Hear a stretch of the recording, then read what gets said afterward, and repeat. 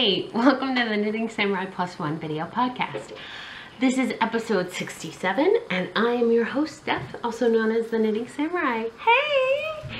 So it is Wednesday night, September 18th. Yep, I'm making it the 18th. And yeah, so I have lots of things to show you. Steve and Roland are doing bedtime right now. I can hear laughter and tired crying all mixed together, so you might hear some of that. If you do, it shouldn't be for more than the next 5 minutes, so I'm sorry about that. But I was just in such a hurry to sit down and chat with you guys and just share everything that's going on. So, 100 episode celebration, woo! And with that, I'm looking for my project bag. So we have the Knitting Samurai colorway, custom colorway knit along going on. A bunch of people cast on the 15th. I was among them. The knit along, if you would like to knit along, is running until Halloween, October 31st. And there's some prizes and there's a pretty active thread going on. Lots of different projects out there. And it's just super exciting to see what everybody is up to. So thank you so much, Laura from Inspiration Dye Works, and all of you for participating. You're just making this to something. He just yelled to something. I know, I'm very distracted by shiny.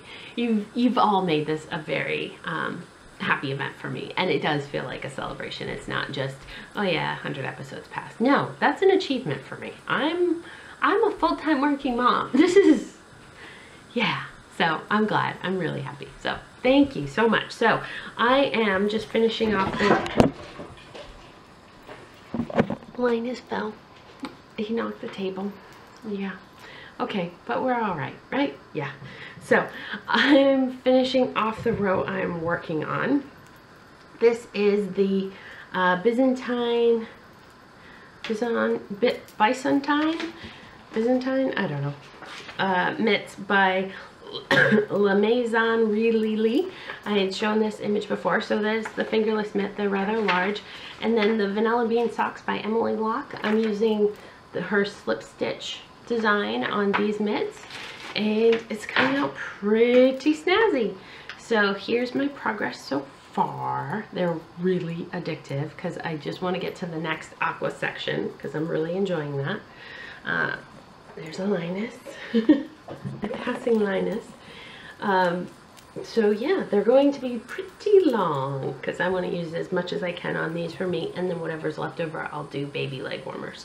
So here's where I'm at so far. I am knitting the size large on US 2.5s. I don't know what the conversion is, and these needles don't say. So the larger size 2s.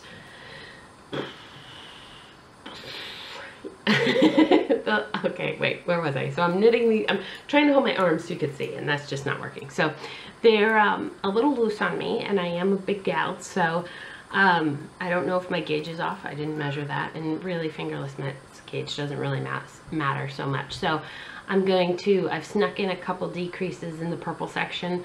I'm going to sneak in a few more later on in the pattern. Probably like 8 or 10 rows down, just to make it taper a little bit because the wrist does go in. And I don't know if the pattern calls for that or not. I basically looked at it, said, what's the cast on? Okay, I'll do the 1x1 rib, and then just go from there with my own stitch pattern, because there's a really cool detail about that pattern, but it involves having contrasting yarn colors that you're switching manually to make the stripes. And since this is dyed, custom dyed, I can't line it up and make that happen. So I added in the other one. So I think these are going to be awesome. I can't wait. I'm not doing a Rhinebeck sweater per se, just because the last couple of years I've gone, it's been really warm, but I am going to do Rhinebeck fingerless mitts.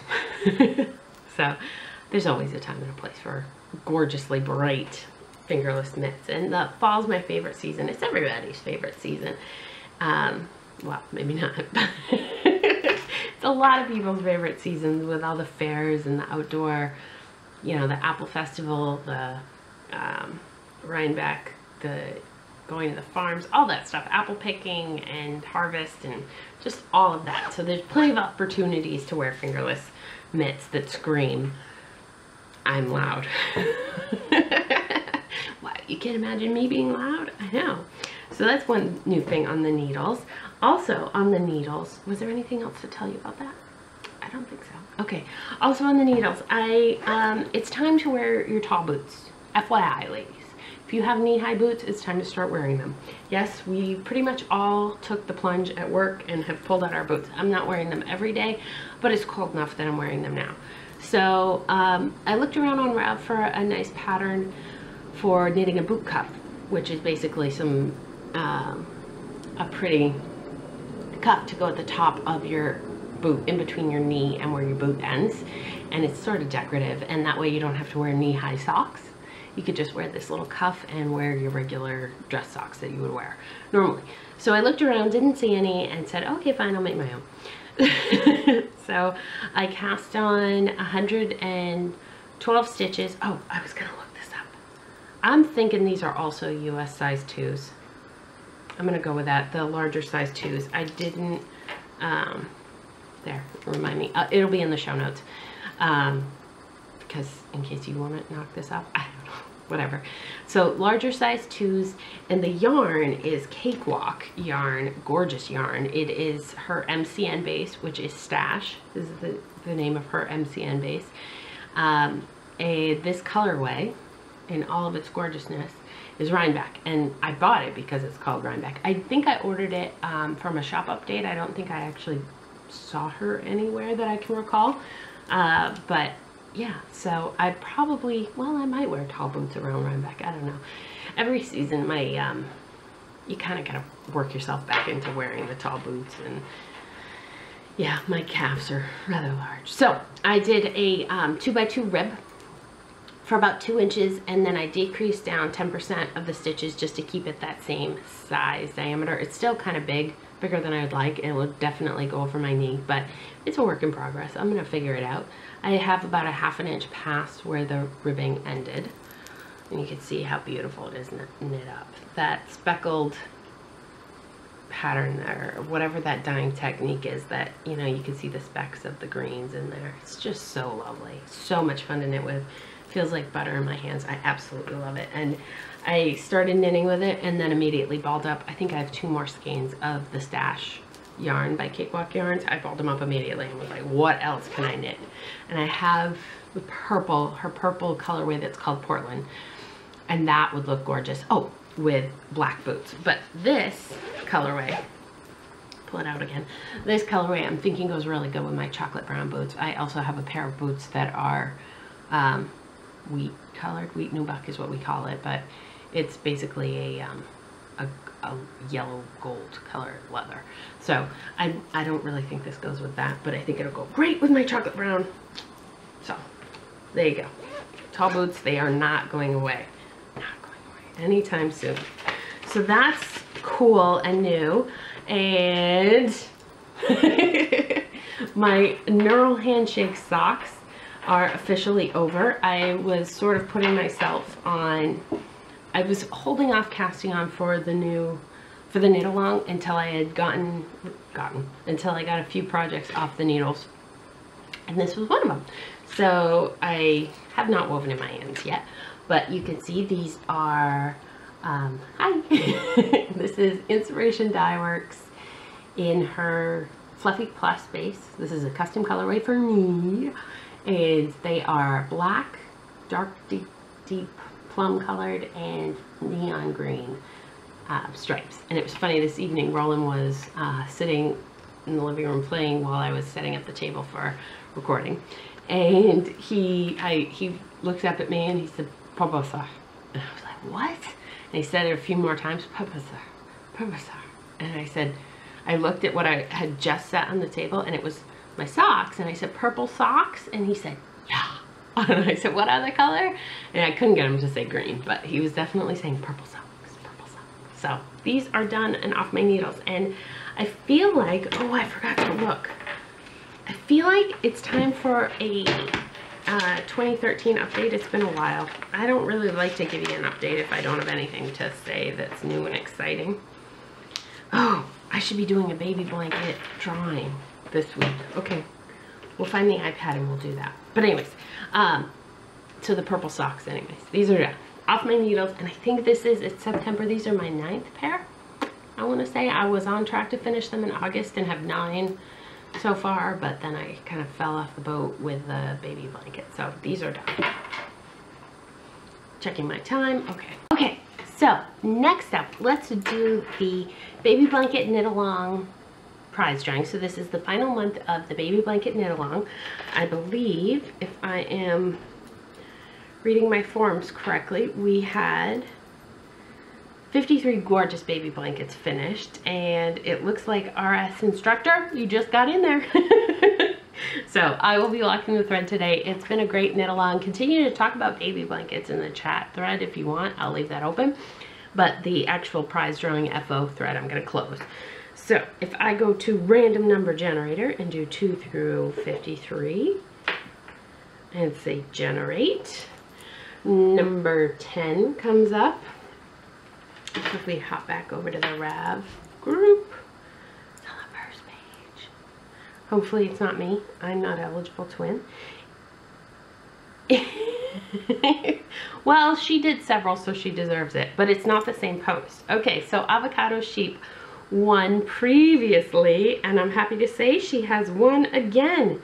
This time it is for her lavender and lace baby blanket. Let's see if I can bring it up so you guys can all see. I love to see what people are winning for in podcasts. So I show them. So there's in progress picture. That is just a gorgeous blanket. I wonder if it came out of the Cascade 60 baby blankets books. So what did you win, you may ask yourselves. Okay, calm down. I won't touch it anymore. Yes, it did. It came out of the 6 quick baby knits. So that's great. Yay! Congratulations, Avocado Sheep. What I have for you is a skein of Fiber Charmer. This is from the Tri-Dye Club. It is called Go Ahead Make Me Sing. And it's an 80% superwash, 20% rayon of bamboo. Rayon and bamboo are the same thing. So, there you go. There you go. So, Lainey, drop me an email and I'll get this in the mail to you. I am heading to the post office tomorrow. I've been a little lax in going. So, the packages, prizes are sitting, waiting. So, Lainey, if you're quick on the draw, you can get it. Otherwise, it may take a little bit longer. So, that is that. Yay! All 53 baby blankets. I'm so pleased with that number. And I have to tell you that I am feeling at a loss right now. So that baby blanket came off my needles last week. I've finished the knitting on the sweater I was working on, and I'm just like, okay, what do I have for a big project? I have all these little accessories floating around. I need to have a big knit. And I was feeling really motivated the other day. Do you remember hand knit in the UK? This is supposed to be at the end, but I'm sorry, it's flowing. I'm just gonna go there. It would flow a little better if I hadn't gotten in the way, but that's okay. Hand knit in the UK, they had, those ladies, Tin Can Knits, have a baby blanket. There you go. That's part of that. It's gorgeous. I believe it's called Vivid. Everybody's knit some part of it anyways. Yes. Whoa! Don't throw around the iPad. Generally not a great thing to do. How is it telling me? Okay, there we go. So it is a gorgeous pattern, and she gives lots of, why am I showing you the instructions? I don't know, I'm sorry. Okay, there you go. She gives lots of instructions about color layout, lots of suggestions, which I could really use help with. So I was placing an order with Patternworks, and I needed a little bit more to get free shipping, and so I like Barocco Vintage. I think it's a great yarn. I think it'll make a great winter baby blanket. So you remember my Jackaroo was that bright red? So add these guys. Picture the bright red with these. I think it's going to be lovely. Lovely, lovely, lovely for a baby blanket. So I'm just going to start working on these squares. I know it's not really technically a big project because it won't be like the weight of that on the needles, but you know what I'm saying. It'll be more of a long-term investment, and I can show you the squares as I go through it. And honestly, watching Amy Batha, the Fat Squirrel Speaks, show hers every week, I've spent several weeks going, why aren't I doing that? So time to jump in and do that. So there you go. That's what's new and noteworthy. How about that? October, September, one of those months soon is Breast Cancer Awareness Month. And Jessalou, I showed you this bag, so I wanted to knit a pair of socks that would sort of keep with this theme. When I finish my last pair of stripy socks, gotta start another pair. If I'm gonna get 13 done in a year, I gotta start another pair. So I did. We went to visit my in-laws over the weekend.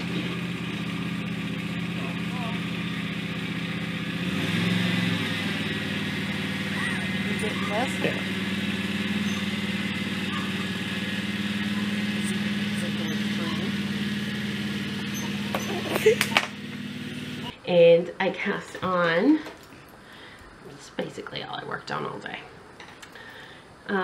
these. So again, more Inspiration Dye Works. I swear I do own other yarn, and I do know how to knit with other yarn. But so this is her basic sock base in her punk stripe colorway.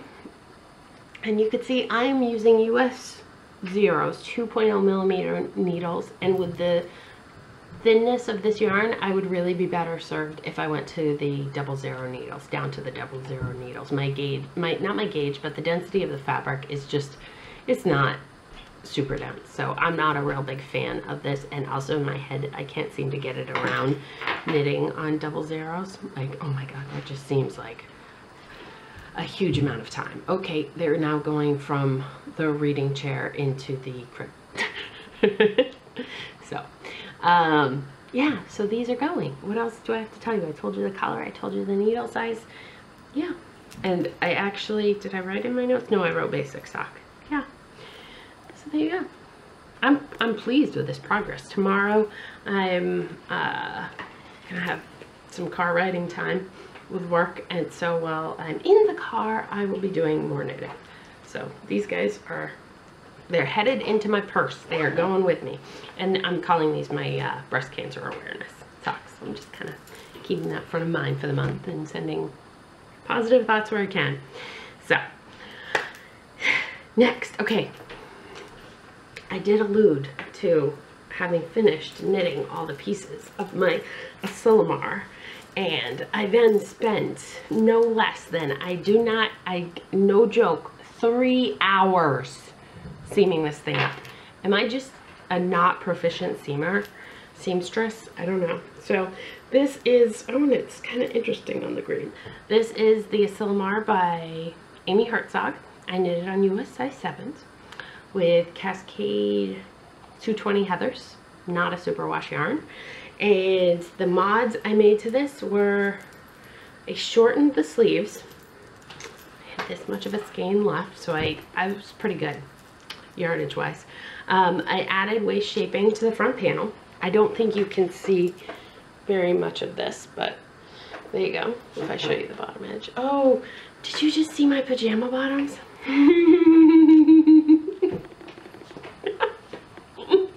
I try so hard, and if I know you're gonna see, I always wear pants. Oh well, chalk it up to 100. Anyway, so here's the Asilomar. It's very well written, super fun to knit. And before spending 3 hours sewing it up, I was sitting there thinking, okay, Mom, L-Dubs, like, who else can I knit one of these for? I have never knit a sweater for anyone except Roland and I. That's a true statement. Yes. Well, and baby sweaters to give to other kids, right? Like newborn size, not big sweaters. So for me to be sitting there after having finished knitting it and saying, I like this so much, I want to knit it for other people, is unheard of.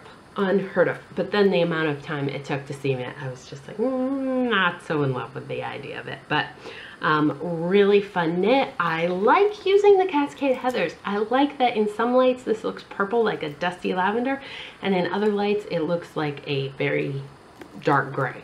So I think it will go great with a lot of the clothes in my wardrobe. I wear a lot of fuchsia. I think it'll go really nice with that. No buttons. So you saw that. That's part of the pattern design. No buttons. It hits perfect length. You can see me. I want to tug it shut. So this is my second attempt at the fit to flatter. And while I don't feel like a sausage in this one like I do in the jacker, I do feel like it's a more fitted look that I'm used to wearing. So it's going to take a little bit for me to get used to wearing it, but I think I just need to wear it. You know, it's meant to hang open. I am a little more busty than the girl in the pattern, the model, but that's how it is. So if I could just get it to sit like this and be happy, maybe I need one of those Tinks trinkets or whatever they're called, Katie from Jet Girl. You know what I mean? The thing that connects right there. Or maybe I need the clasp. I don't know. Maybe I'll wear it in and go visit Margot. I did buy it buy the yarn at my LYS, and so I know she likes to see finished projects, and this was just such a great quick knit. I took 2 weeks off from it, and I want to say it took me just over a month. Does that make sense? Yeah, if I hadn't taken 2 weeks off, it would have taken a month and a week. So really, I love it. I highly recommend it. I know it's a for pay for a pattern. I believe it's out of Wool People, and I think I spent $7 for it, but it's well worth it to have she's a great designer. I really like Amy Herzog. So last night when I was seaming this up, I was listening to podcasts and sort of looking around on the internet for what my next sweater pattern could be. And I was really seaming. I was not goofing off. I really was. It was just like a quick glance and like me. Trust me, I was working. Anyways, when I put this on, I was kind of like, oh man, another one that's not perfect, because I sort of felt like after listening to the Knit to Flatter class that everything would now be perfect, and it's really not turning out that way. And I know it probably will take me, I mean, it took 10-15 pairs of socks before I got the perfect sock pattern down for myself, and then I went down a needle size without realizing I had done that, and then I had to revamp. So that's what I'm working on right now, changing my pattern. But I was kind of disappointed. I like it. I like it. I would give it like an 85, and it's no fault of the pattern. It's more like, okay, let's get the right sweater for my body type. So I don't know that I'm in a real big hurry to cast on another sweater is what I'm thinking, or that I'm going to be so devoted to only knit in piece assemble sweaters. Not about the sewing, but I'm not seeing a huge benefit of the pieced sweater the way the finished garment looks on me versus the knit in the round. I have to say my Dark and Stormy looks really nice. I can't wait to wear it. It's almost cold enough. I'm also thinking that I might be happier with my sweaters if I knit more like what I buy at the stores, which is not worsted weight on size 7. So I might be casting on maybe baby steps, maybe a DK on 5s versus a sport on 3s, which is probably where I need to go next. So I did buy a sweater's worth of sport weight yarn, so no sock weight. Anyways, let's not talk about it. I'm not showing it, so we're not talking about it. So that's done. And then lastly on my needles, you've seen it before, you will see it again, is the Miss Winkle. So there's talk of sending me back to London in December. I'm not sure if I'm gonna get to go or if my boss is just gonna tough it out without me. I don't know. But it did cross my mind that it might be fun to not knit on this and only knit on it on the plane and in London again, and then it would truly be my London project. But I don't know. There's also a knit along with knittables that I kind of want to work through. Oh, I thought of something. Speaking of knit alongs, Lisa of Fiber Knife Dye Works is doing a Socktober knit along for socks. So if you want to double dip and do my knit along and enter your socks over there on, I'm sure she'll have details on her board. So go check that out too. But I saw it that people could double dip, and I was like, oh, gotta remember to tell. So, anyways, this is the Miss Winkle by Martina Bem, and I am using Sparkle Gnome by No Makers, and this colorway is Gnome on Fire. It is absolutely gorgeous. You just need to look at it all the time. I don't know what this color is. It's actually pretty similar to my sweater color. I love that color. It's maybe my new favorite color. So I maybe did a loop. I don't even know that I did do a loop, to be honest. I wanted that sweater done. I want to do our knit along. So, but this is also on the needles. So there you go. 7, 1, 2, 3, 4, 5, 6, 6 to talk about, but 2 are finished, so that makes 4 on the needles. I'm good. I'm good. All right. So, anything else to share with you? I don't think so. I had such an eventful week last time we spoke that I feel like, oh, I'm missing something, but really nothing's happening. It's crazy at work and it's busy at home, but everything's healing on Roland's face, and Steve's working and happy there, and it's fall. Yay! So I hope you're enjoying what's going on in your knitting world. I just thought of something. Okay, can't sign off just yet. So like I said, I did an order from Pattern Works, and I ordered this. It's a decal for your car, and I saw the heart and what I thought were needles, and I was maybe delirious. It was maybe late at night, and it actually turns out that it says I heart to crochet. I don't crochet. So if you crochet and you'd like this, comment on the thread and then shoot me a PM with your address. If you're the first person, I will drop it in the mail to you. So, because if I keep it, it's just gonna go sit in a closet. So maybe you want to put it on your car. So there. Okay, now I'm done. Now I'm done. So knit along. There was a question in the group if you could still order the yarn, and I believe the answer is yes. Laura, let me know if I'm wrong, but I believe you still can if you're interested. Knit along runs to the end of Halloween, the very end of Halloween, not the day before, the very end of Halloween. It's technical. And that's all I have for you. So, mwah, take care.